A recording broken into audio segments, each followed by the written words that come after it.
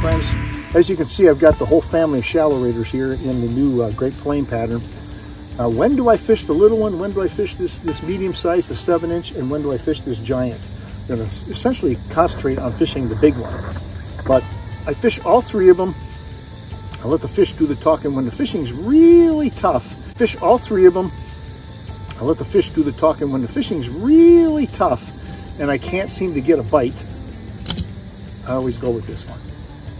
Always go with the small one. However, if I've got a good bite on big fish, I want this big bait. And why would I want the big bait?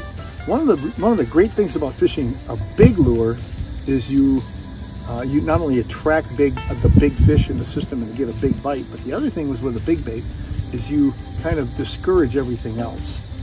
And that's kind of nice when especially when you're fishing in an area that's got lots of other fish, pike and bass in particular. Pike, want to hit everything. You fish this lure around an area that's got a lot of pike, you're going to be taking pike off nonstop. Okay, and even a 7-inch by comparison, that's a good all-day bait, good all-around bait to throw. If you can't figure out, you can't just come to grips with what lure size you should use, just snap this on and you're to be just fine. However, there are great advantages to the big slab, they call them slabs, big slab minnow baits. This is our big Magnum ShallowRaider, which is anywhere from, it's just shy of 10 inches, it's 9.5 inches, and you can see it packs a punch. It's a big bait. Now when I fish this bait, by the way, I fish it off of a different rod than I would, for example, going all the way down to this lure.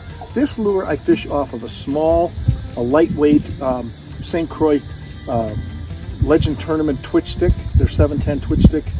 It's essentially a medium fast.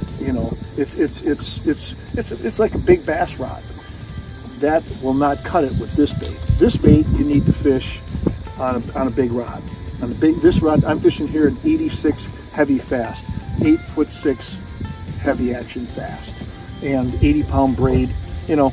Classic traditional musky gear. I fished the 86, an 8'6" rod for this style of fishing with a minnow bait because the figure 8 is so important.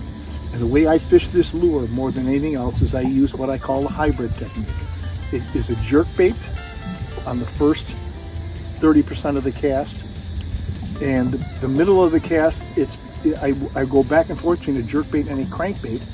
And then the final 30% of my cast, it's a 100% a crankbait, and I do a really aggressive figure 8 with it, so that I'm in the crankbait mode when I go into the figure 8, which seems to really kick up the figure 8 strikes and follows at both sides. There's a lot of guys that have success just jerking these lures all the way to the boat and doing what they call a dead stick technique, letting it rise and twitching it, letting it rise, and they get fish doing that. But they don't catch more fish than I do doing it this way. Okay, so again, 3-pronged technique. First 30%, it's a jerk bait. Okay, and the second or the middle part of the retrieve, I kind of mix it up and I speed it up, especially once I'm out of cover. And then, the last part of my retrieve, I always just straight crank it and go into a figure 8. And what I want you to pay attention to here too is that in that first 30%, okay, I want to keep it there as long as I can, because that's where I think the fish is most likely to be. Thrown against rock walls, for example. This bait is deadly along rock walls, at the edge of big weed patches, over top of sunken rock crevices, sunken weed beds. This bait can't be beat over that kind of stuff. And it sometimes beats even traditional jerk baits or anything else, because you can grind it down and let it hit things and then let it come back up. So you got kind of a jerk bait, rise, kind of a retrieve. And but at the same time, you can leave it hang and cover as long as you want to. As long as you can stand it. A lot of times that's what it takes to trigger those fish on these kind of lures. And don't be surprised if the bait rises all the way to the surface and you'll have a fish whack it right off the top. The biggest muskie I've caught on a Magnum ShallowRaider, I caught it exactly that way.